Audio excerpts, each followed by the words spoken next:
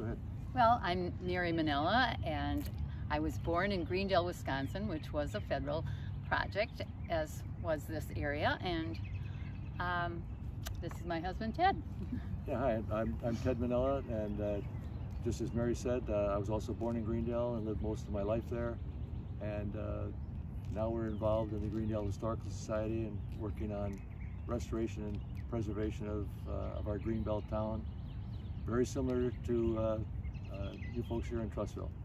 So tell me a little bit about that history in Greendale. How'd that town come about? Well, that's what's so interesting about our visit here today with you folks, is that we have so many similarities. First of all, we both started in 1936 with building, and in my understanding is that you opened for people to live here in April of 1938. We opened in May of 1938. So we can almost celebrate our birthdays at the same time. But we are also part of the Resettlement Administration project under FDR at that same time, of course, in the Great Depression.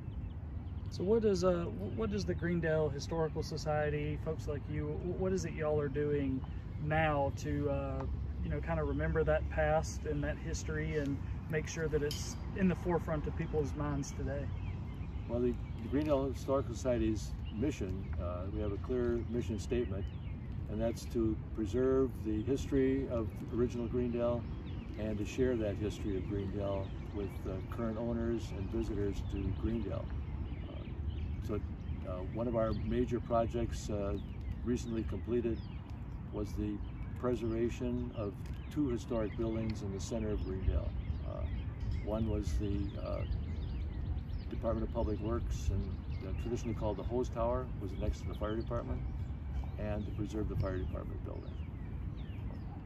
And this is your first time through Trussville's Cahaba Project? This is our first time it's through. So exciting. What have you all thought about it? Well, I think that the government did a lovely job here. I think they, you have beautiful homes, beautiful lots. The layout is nice.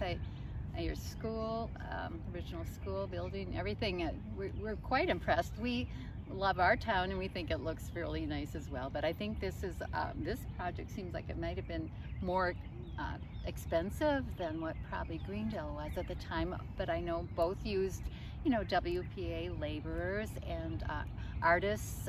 That's the one thing I have to ask about. If you have any artistic stuff within the town, that they used any of the out of work artists to do any murals or anything like that. We'll have to check. That's a yeah. good thing to check on. What's been the favorite part of the visit so far? Well, for me, and then I'm sure Mary's going to have some ideas as well.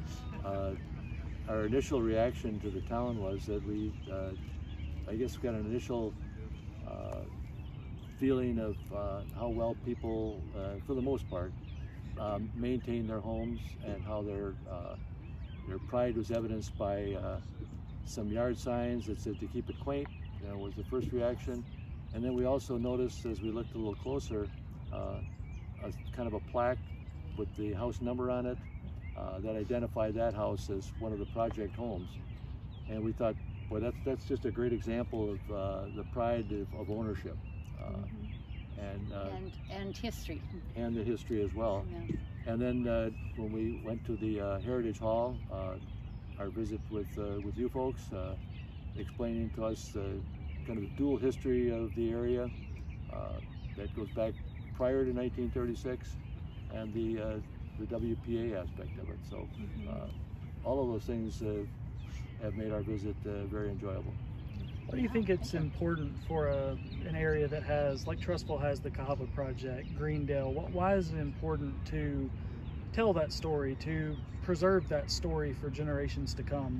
What's important about that?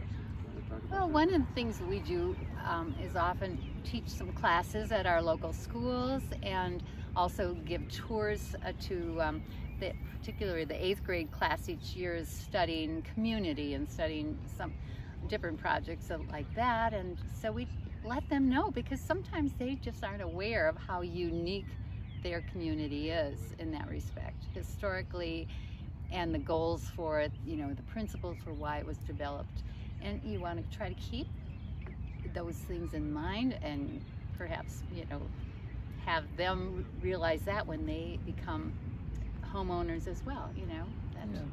It seems to add value to a community. It preserves that heritage and adds value, even though the homes are older. I mean, they're well taken care of. It can really maintain and really value a neighborhood even more, it seems like. I think so too.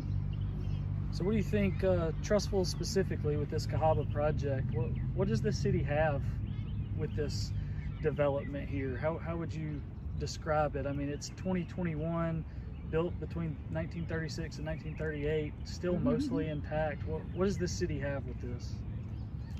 Well, one way I would look at it is that the city, its design and its history really creates a living museum.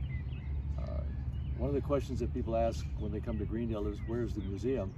And you know, you have a very fine museum here, which I'm sure you're proud of, rightfully.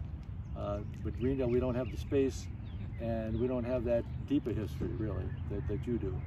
So we don't have an official museum, but we tell people it's a living museum. And as Mary was talking about, Greendale was designed for pedestrians. There are paths and walkways interconnecting the entire community, and it's very compact. So when people come to Greendale, we take them on a walking tour. And I think, you know, in your community, maybe you've done the same thing, but you certainly would have that opportunity. And I think for you folks to share your history with people, that might be something that people would enjoy doing when they come to Trussville, to see your living museum. Oh, yes. As we did, just by walking around the short time we did, and I think we drove up and down every street, and I must have taken 20 pictures of various houses. So from our standpoint, you know, that's a good reflection on you folks as a community, that you're taking pride in it as well, and maybe come up with ways that you can share it with the public.